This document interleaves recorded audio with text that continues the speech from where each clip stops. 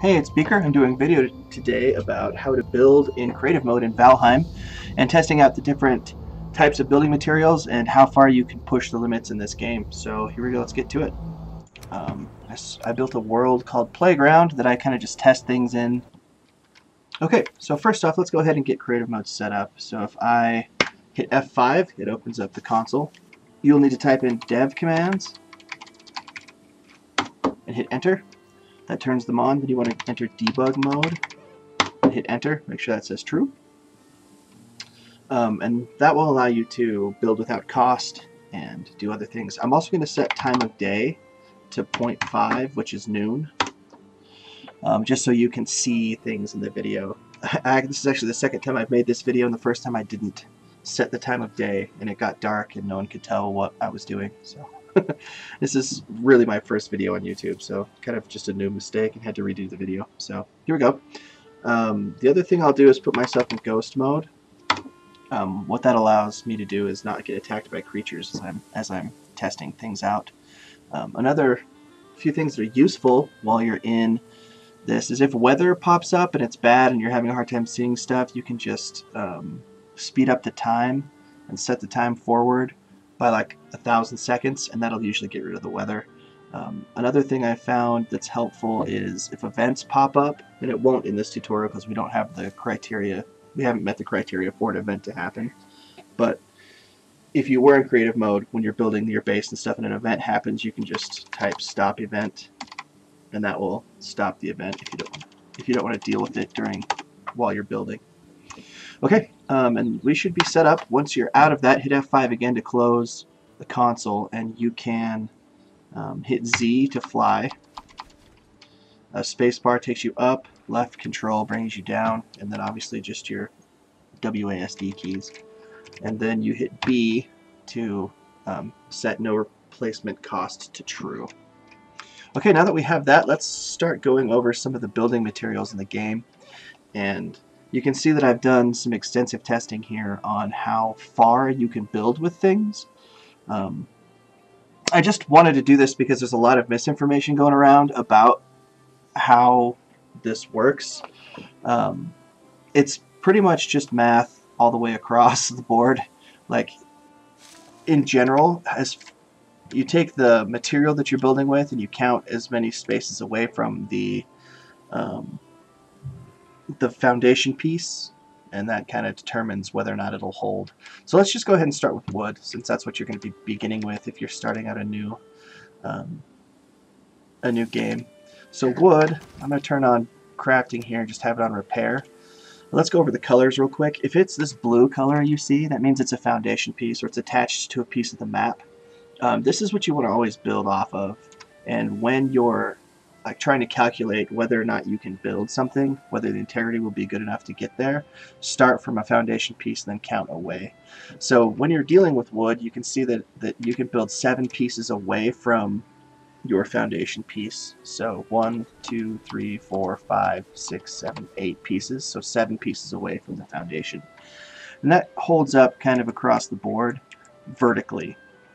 It's different going horizontally. Like, you can only build 4 pieces out horizontally with wood. That's the max no matter what you do, if you're just using wood. And the further you go up, the less it gets. So if I were to add little pieces to the ends of these, they'll break off. And it actually goes in halves. Like right here, that's a 1 meter piece. And then you can see it goes by 1 meters up to the top like that. It creates kind of a slope. But here at the bottom, these two can go 4, but they can't go any further than that. Even the half meter piece won't, or the 1 meter piece won't stay on these. They'll both fall off. So the rule is kind of 7 pieces away from the foundation unless you're going horizontally, and then it decreases kind of dramatically. So this is 5, for example. That's the foundation piece, and then 4 more. 1, 2, 3, 4. And you can't go any further horizontally. And then if you count like up here, this is 3, but that's like the foundation of 1, 2, 3, 4, 5, so it's like 6 pieces total. So it just kind of depends. You'll never exceed 4 with wood, but you can if you're just building straight vertically, you can get to 8 pieces in a row. let's go on to core wood now. So, I did want to point out that building horizontally, if your foundation piece is horizontal, the same rules still apply. So if you want to get just like one piece further out, if you build your first horizontal piece into the ground and it's a foundation piece, then you can go 4 more past that. So you can get like almost 5 pieces horizontally there without having to add more support. Okay, so if we move on to core wood, you can see that it actually builds taller with core wood than you can with regular wood. So you get, if you come up to the top here, here's 10 right here. So you can actually get to 12 pieces of core wood before it won't let you build vertically anymore. So you can see that I've done that with the 2-meter pieces and the 4-meter pieces. It doesn't really matter. If I grab the 2-meter piece again and I come up here to the top, both of these will explode. You get the same distance using the 2s and the 4s. It doesn't really matter which one of these that you use. And then you also get a little bit further horizontally as well. So from a foundation piece you can build 1, 2, 3, 4, 5, 6 pieces instead of the 4, and then it will slant up like that again as you get higher. It kind of follows the same pattern, but you just get 2 extra pieces, so you can build a little bit further with that. And that's kind of what you're limited to until you get to the swamps and start getting iron in the game, and then your ability to build high and gets much, much better. So here's where things get a little bit crazy. So if we move on to these wood iron poles, you can actually build 25 wood iron poles in a row without having to stop. The interesting thing about wood iron poles is, so we come up here, there's 10, so that's 20 meters because each pole is 2 meters. So it's 10 poles at 20 meters. Here's 15 poles at 30 meters, 20 poles at 40 meters, and 25 poles at 50 meters. So here at the top, I'm capped out. 25 is the hard cap for these wood iron poles. It's going to explode here in just a second. One of the interesting things about the wood iron poles is that they're so far away from the foundation piece that it takes a second to calculate all the way up to calculate whether or not the piece is valid all the way up this chain of wood iron poles. So see, that exploded after about 30 seconds. And that can be a little bit deceiving, so be careful if you're building kind of at the limits, because it'll take a second to calculate whether it sits or not. Give it a moment, see if it explodes. Otherwise you could go on with your build and then come back later and things will blow up. Okay, the interesting thing about wood iron poles is that they can build horizontally and vertically exactly the same. With the wood and the core wood, you had less ability to build horizontally than you did vertically, but with wood iron poles you can build horizontally exactly the same as you can vertically. As you can see, this is just as far horizontal as I can build vertical. So you have to count this piece here as 1, and then I can build 24 out. 2, 3, 4, 5, 6, 7, 8, 9, 10, 11, 12, 13, 14, 15, 16, 17, 18, 19, 20, 1, 2, 3, and 4. So 24 pieces from that foundation piece, just like vertical, 24 of these pieces away from the foundation piece out like this. So 25 in a row, whether you're going horizontal or vertical. That's kind of cool. I like building with these, and then I don't like the way they look, so I usually cover them up while I'm doing the build.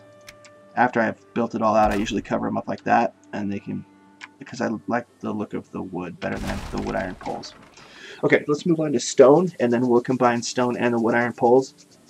And that's probably what you'll be doing when you're building stone structures. It's very rare that you'll just build a stone structure out of just stone, because the wood iron poles add so much, they help you so much building, that you'll probably combine the two. We'll get to that in a second, but just with this is a 1x1 stone wall that I was testing on, and if I just build a stack of 1x1 stone walls, I can get to 16 meters, or 16 of them stacked before they start to explode. And I'll put one on here. It should blow up immediately. Yeah, I won't even attempt it. Now, stone is interesting because you can't build horizontally unless you have these wood iron poles. So if I do that, it should have issues really quickly. I think you can build one here, but if I come up here onto these red ones and I do that, it's very rare that it'll let it stay. It'll start to calculate and then blow up here in a second. If you're down towards the bottom, you might be able to build one out, but 2 is just a no-go. It's interesting that one hasn't exploded yet. I wonder if it's valid up there. Anyway, you can't get very far away from the foundation without using those wood iron poles. Here, if you just attach one wood iron pole to one corner of these, you can get a lot of extra height here. So you actually get an extra 9 stacks, all the up to 25 meters. So just with adding one support, one wood iron pole, you end up getting almost half again as many pieces, more than half again as many pieces. You go from 16 to 25. So you get much higher if you just add a lot of support with wood iron poles. You can get all the way up to 30. But this is a little bit interesting because if you only support one side, so you can see I've added 2 supports, so you'd think there'd be more support here, and then came up here, I can still only get to 25 because I've only supported one side of the structure of the stone. If I support 2 sides of the stone, so if I do it diagonally like this, if I add a support like on the kitty corners, then what happens is I can get all the way up to 30. And that's all the support that this piece needs. I don't need to add more support than that. If I do, and I did here, I added 1 on every single corner, I can't get any higher than 30. 30 kind of seems like the hard cap for stone. If you're 30 meters above a foundation piece, it's over. You're not going anywhere.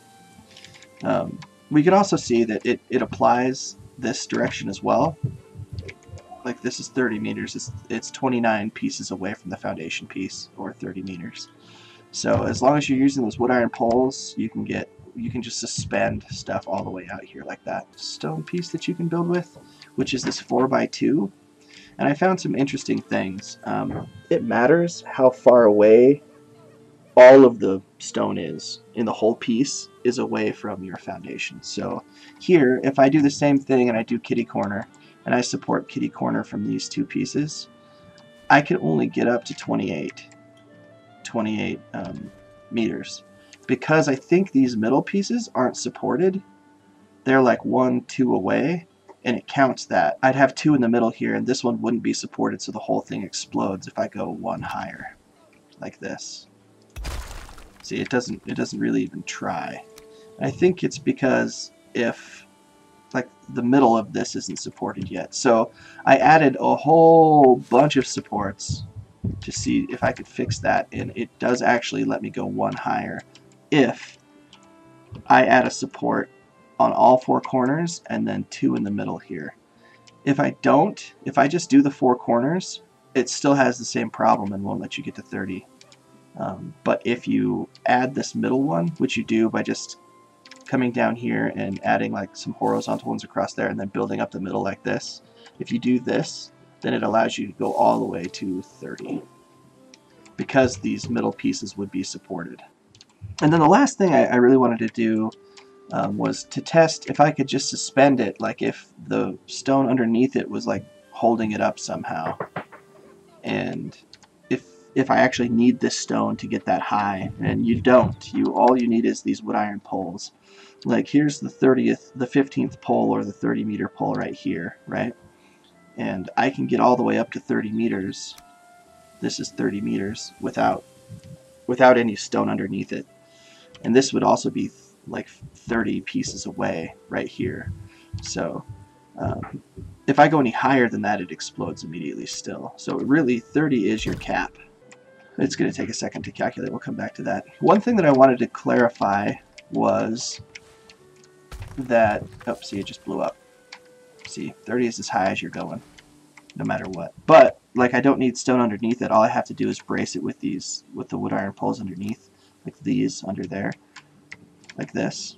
This comes in handy when you're bridge building across ravines and stuff, because you don't want to have to build pillars all the way up of stone. You can just build them with these and then have your go across. And if you're building a bridge that's 30 meters up from the ground, you're going to have to build it every 2 spaces, but I mean, that would be ambitious. So one thing I do want to clarify, I mean, just as misinformation, building horizontally doesn't help at all. Like connecting stuff like this here won't help your vertical build at all. So horizontal support pieces like this don't help.